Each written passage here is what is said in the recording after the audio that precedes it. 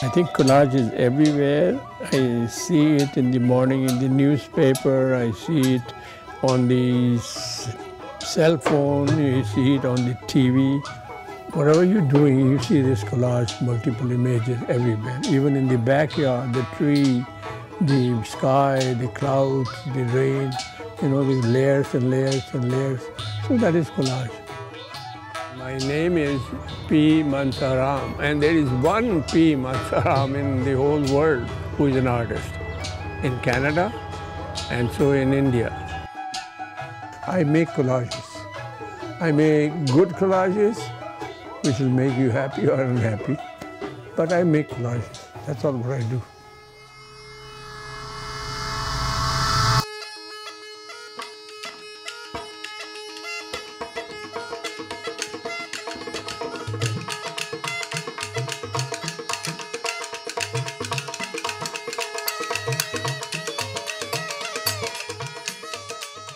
My first drawing was in grade 3, maybe a bird.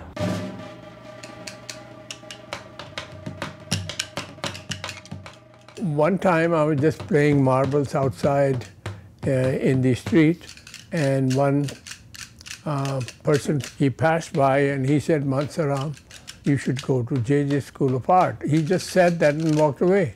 I said, "Where is JJ School of Art?" He said, "In Bombay." So I said, "What is their address?" He said, "Just write them, JJ School of Art, Bombay, the letter will reach them." So that's what I did. He went to art school at a time right after India gained independence from British colonialism. And it was a time that was, full of hope and aspirations and freedom and a lot of planning for the future.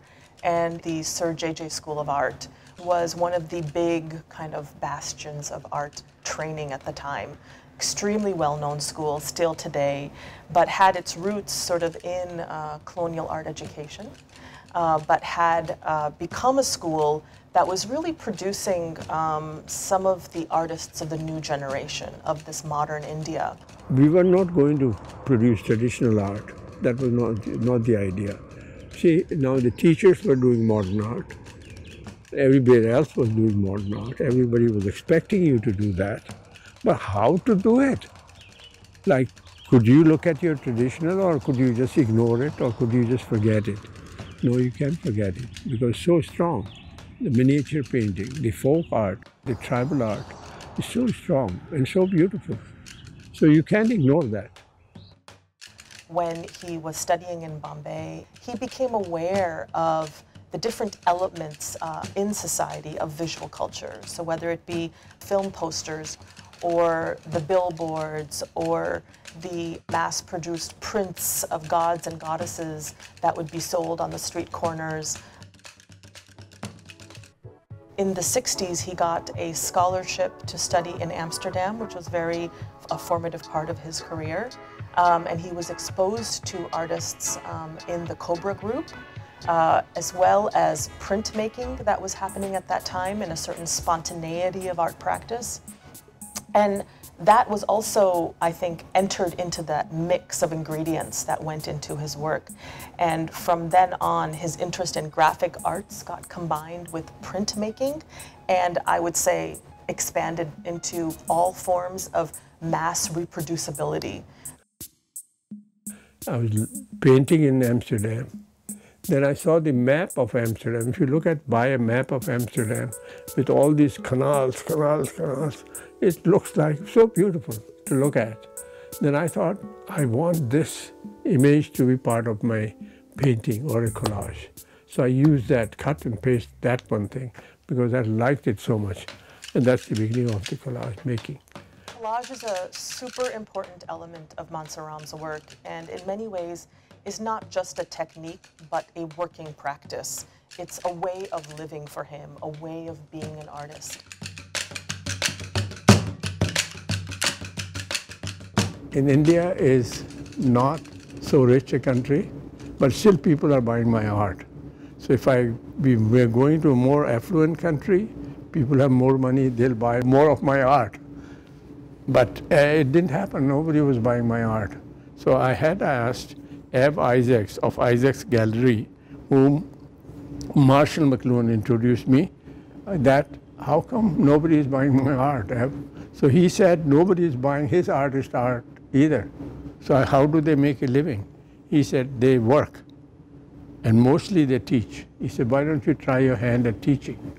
So I started, at his advice and his introductions, I started teaching part-time in Toronto. And that gave me some taste of teaching. And then I was offered a full-time job in Hamilton in the school.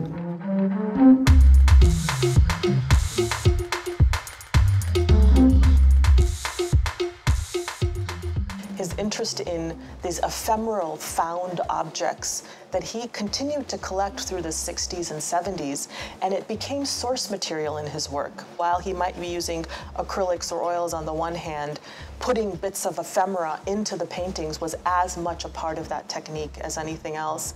And it became this way of layering. When I first became aware of the power of camera was when I was taking pictures to record the street scene in Delhi. And I saw one guy, a rickshaw-man, and there was a nice picture on his rickshaw, and he was sleeping in there. I took that picture, and I didn't think too much of that picture at that moment.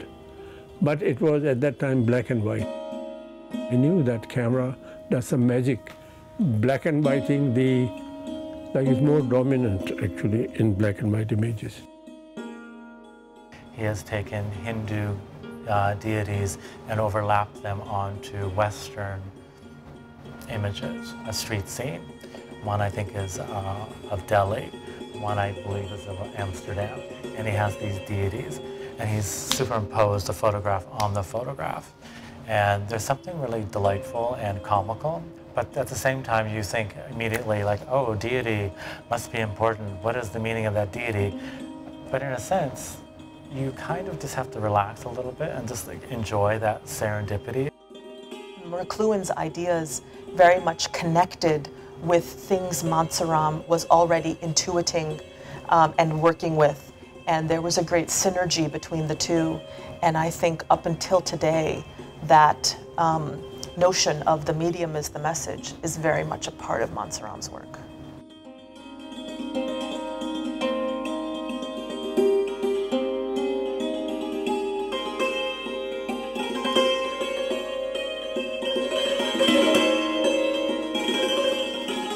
So when we were in Toronto and met McLuhan, so idea came to me. I said, Marshall, I said, let's do a painting together. I'll do the painting. You write what you are talking about, your ideas and so on. So you just have to write. He said, sure.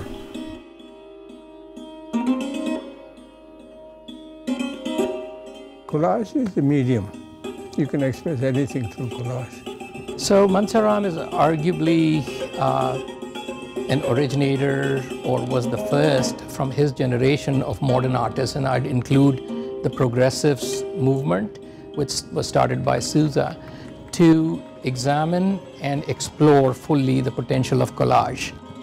When you look at his art, you can see the technology progressing, and right up to the point now where he uses computer manipulation and Photoshop to enhance and accentuate his work. Collage is basically mixed media because it's much easier to express when you have so many helpers, There's so many media to help you. I do so many media together. It has been working for me. So I said, why not call it Mansa Media? Mansa Media is really a mixture of different mediums. Mansa Media is making a collage out of technique. Mansa Media is just a great term to describe the different phases and materials that Mansaram's worked with. Intuitive spillage is Mansa Media. I feel that for Mansaram's work, collage really is a metaphor for the diasporic experience. As a diasporic person and artist, I think that he experienced multiple cultures simultaneously in a way that it had a sort of layering effect. it seemed like that we were living in two cultures. So it was always craving the images of India, even during the day working in the Canadian scenes.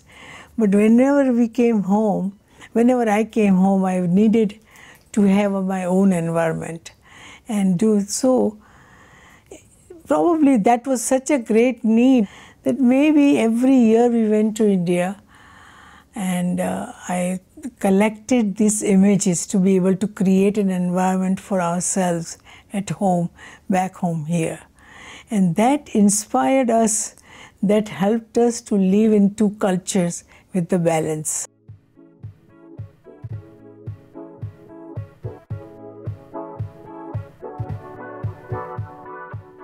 Certainly in India, I think they could understand what the signs were that they were seeing, especially with the collaged materials. And I think in Canada, they could understand the collage technique without reading the signs. He could cherry pick references, and when they're slammed together, the sum of the parts is great.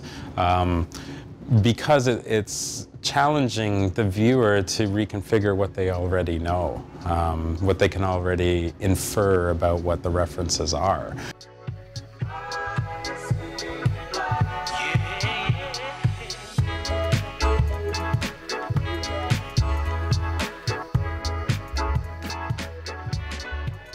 Canadian art can admit these streams from outside and make them Canadian and let them turn the Canadian into something different from what it was. It's almost as if he's having some kind of dream consciousness with it, because there are things about this work that don't necessarily make sense. And that, to me, is just the artist at work. And so Mansaram has talked about just that kind of poetic state or that trance that sometimes he would be in his earlier years of working in the studio. It's also a very big play on Canadiana, but by bringing in a new Canadiana, the Trudeau years. It's like a tongue-in-cheek reference, referencing India, what he knows that is in him, but trying to wrestle with that from a Canadian lens, but thankfully not mimicking the Group of Seven, thankfully not doing a Canadian landscape. Rather, this is like an internal landscape. He's a consummate Canadian artist, brave enough to use the traditions and break with them at the same time.